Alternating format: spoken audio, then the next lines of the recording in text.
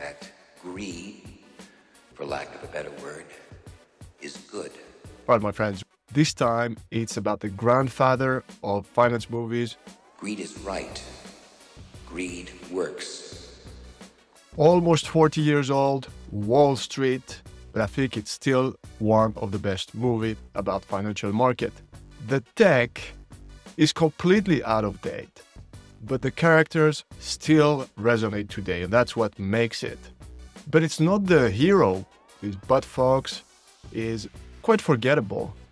It's the villain, Gordon Gekko, that makes the movie, and Michael Douglas won an Oscar for it. We're gonna make our due diligence, and the question that we want to answer is, can you invest in Gordon Gekko? So obviously, he's a villain. He's pure evil. He's all about greed. He manipulates, lies, and cheats to make money. We are a fairly conscious investor, so we don't want any of that. So the question becomes, could the 2023 version of Gordon Gekko evolve into something investable?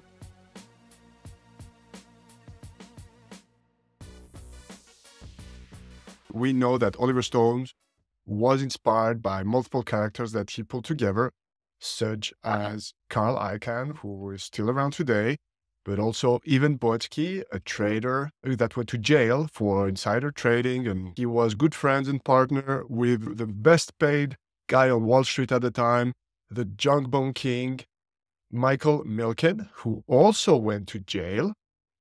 But what we have to keep in mind, that's the subtlety of the character, is that although Oliver Stone is well known to be a left-wing director, it's not an outright criticism of Wall Street. His dad inspired the movie because his dad was actually a stockbroker.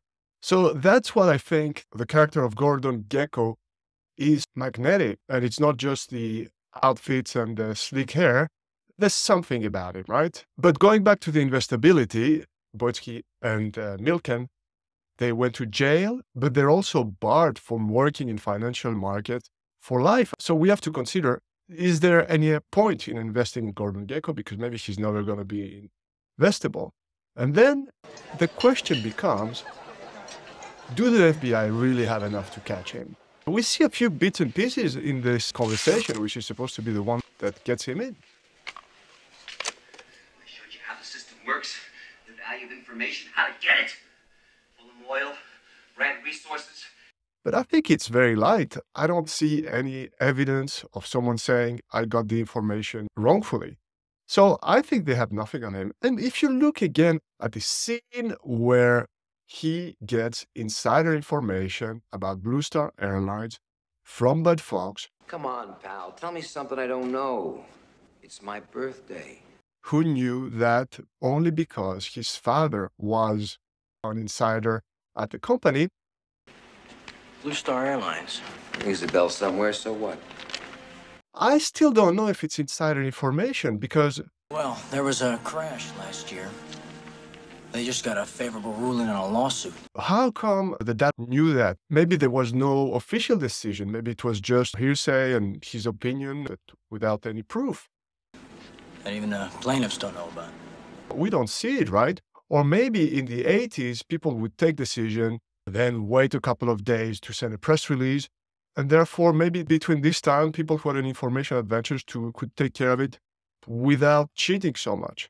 In any case, I don't think he's going inside for a long time or that he'll be barred from trading at all. We can still continue this and look at the skills that he has and that can serve us.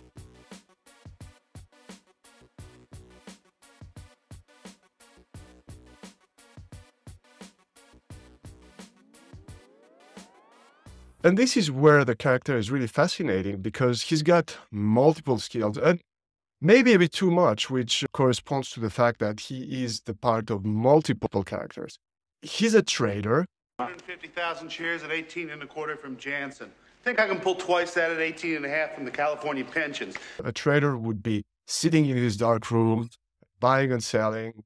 He is also very good at understanding people straight away. As he sees Bud Fox, he reads right through him and understands that this is someone he can manipulate We also see that he's a great negotiator.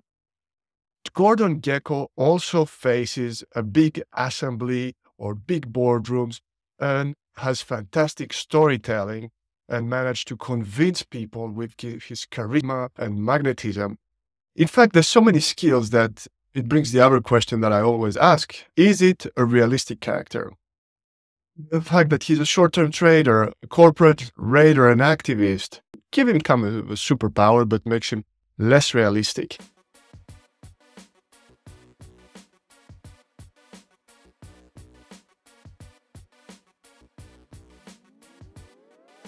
What could be the 2023 version of Gordon Gekko? Can we find a real-life character to model him on? Someone that had trouble with the law, but has managed to overcome it to become a successful player. And there's actually one Wall Street legend that quickly became the ideal candidate. Investigators believed that through Steinberg, they had caught Cohen selling an $11 million stake in Dell Computer based on illegal inside information. Steve Cohen. The government says that Cohen received an email that said, I have a source inside Dell that's giving me information that the quarter is going to be bad. He had to pay a record fine of $1.8 billion. His colleagues went to jail. He was unable to trade for 2 years. But unlike Boyski and Milken, he didn't go to jail. What Cohen's lawyers have said is that he did not read that email before he sold Dell stock. And after enough time had passed, he was able to start again on Wall Street. There are a lot of similarities with Gordon Gekko. He was in deep trouble. His company, SAC, had to close down. The government decided that they found insider trading so pervasive that they wanted to put their foot down and say, okay, this is effectively a criminal enterprise. He had also a similar strategy, stock picking. In his first 7 years of managing money, Cohen had only 3 losing months. And style, gaining an information advantage. Cohen's strategy was really based around what people like to call an information-driven hedge fund. That was then. Today, Steve Cohen is known as the Mets owner. That confers him a special status. He is the boss of an even bigger hedge fund than SEC ever was, Point72. And it's this evolution that can lead the way for Gordon Gekko. And there's 3 elements to it. SAC was essentially stock picking, a long-short equity version. Point72 is a diversified hedge fund with multiple strategies. And that's very much a trend towards a hedge fund world rather than being a boutique specialist. It seems like the future belongs to umbrella funds that can leverage resources and present a diversified portfolio. The second aspect is the technology and quantitative aspect. Point72 has different subsidiaries, and they're constantly trying to innovate in the way they invest. A third, and perhaps more surprisingly, is this ESG or impact investing. In other words, trying to do good for the world, which perhaps we don't see Gordon Gekko doing, but hey, if Cohen did it, why not Gekko? The background of Steve Cohen and his evolution from SAC to Point72 today is really a good example that Gordon Gekko could have followed if he'd existed today. We know he's got the intellect, the people skill, the ambition. What Gekko was missing in the 80s was the technology. Now it's become a key success factor, and he could also fully embrace it, and based on that, launch a successful hedge fund that's also investing in private equity and venture capital like Point72. And through our due diligence, we could consider investing in him, but only if he had kept the skills and changed the character. Here at Investorama, we don't want to need someone that's always trying to do bad things to people. But overall, what a great character to have as a villain. And I understand why it's inspired people to join Wall Street and why the movie has such a lasting appeal. If you haven't seen it, check it out. And also, please let me know, is there any other film or series or just a scene from somewhere that you would like to do some due diligence on? Let me know in the comments. Thank you very much for watching.